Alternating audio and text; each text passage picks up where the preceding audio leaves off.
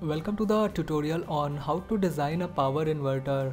In this series of video tutorial, I'll follow an approach which will make the design very simple for any hobbyist or any design engineer.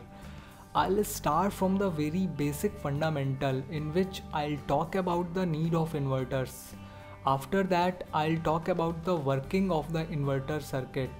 Then a very important section, that is the circuit designing and a component selection criteria, will be taken care of.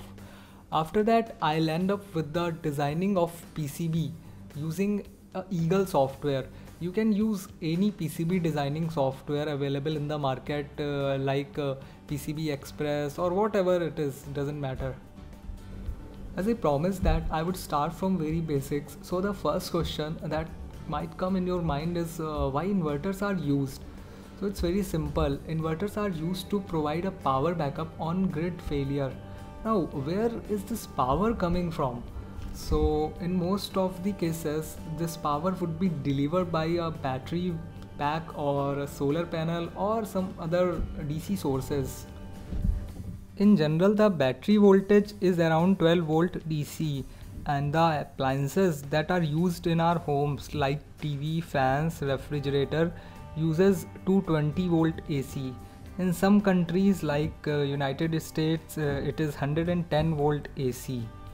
Now we have to design a circuit which can convert this 12 volt DC to 220 volt AC as described in this figure.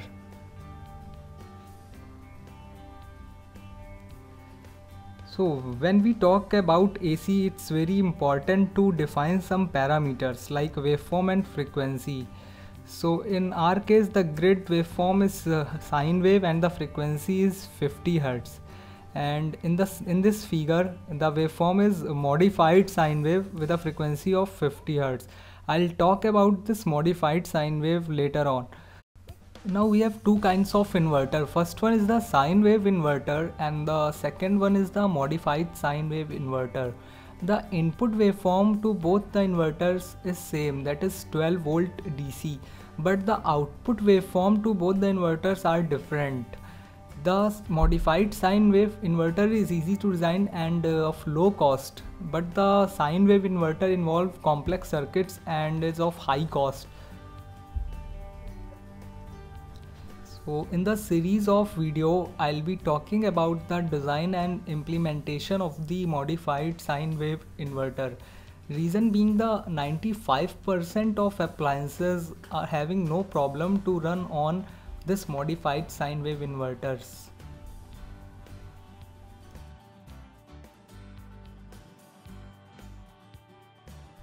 Before starting the design, I'll briefly describe the different peripherals as well as the housekeeping tasks that will be performed by the inverter circuit. The first one is 12 volt to 220 volt converter circuit. Second one is battery charging stage, and the third one is fault handling stage. In the fault handling, the different things, that is short circuit protection, overload protection and low battery protection will be taken care of. Now I'll talk about the complete specification of the inverter that we are gonna design in this video series.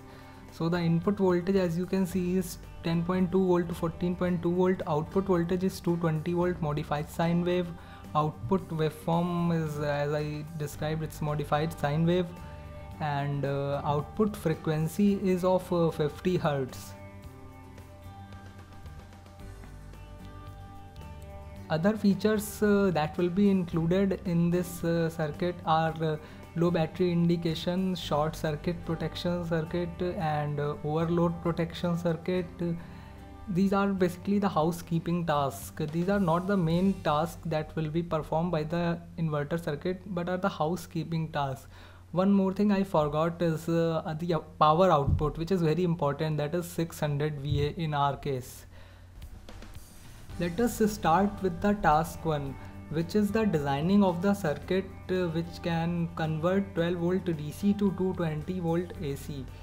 Now it is so obvious that a step-up transformer will be used in this case. but you can't directly fed 12 volt DC into a step up transformer because of the violation of the Faraday's law. So you have to convert this 12 volt DC into 12 volt AC first, then you have to fed this 12 volt AC into the step up transformer, which will convert this 12 volt AC into a 220 volt AC modified sine wave, as you can see in the figure.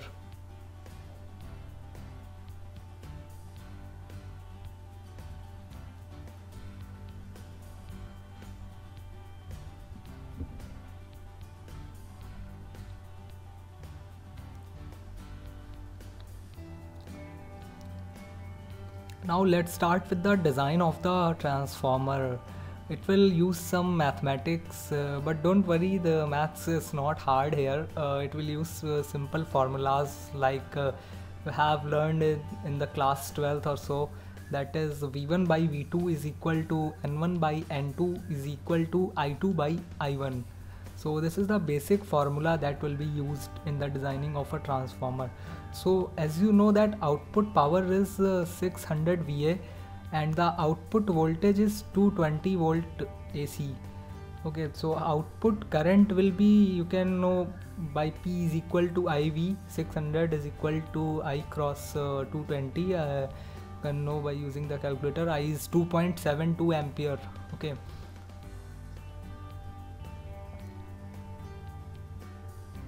Now I1 by I2 is equal to V2 by V1, that is you can find I1 as V2 by V1 into I2, which will be equal to 220 by 10.2 into 2.7 ampere. You may be surprised that why I have taken 10.2 volt instead of 12 volt, because I am taking the worst case that battery voltage will go down due to its internal resistance. So I am taking the worst case that at 10.2 volt the low battery module will be enabled and the inverter will go in the cutoff mode.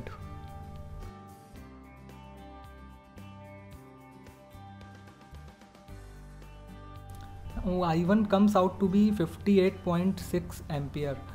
So assume that inverter is to be 80% efficient due to the heat loss because of the internal resistance used in the circuit of the inverter. The actual I1 will be the 58.6 over 0.8. That will be, I think, some 75 or 73.25 ampere. So the actual current that will flow at full load is 73.25 ampere from the battery to the inverter. Now I'll briefly describe the transformer rating here.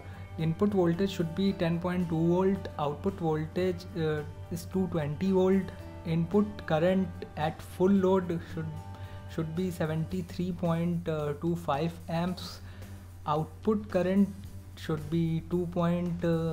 What I have to see, it's 2.72. It's 2.72 amps.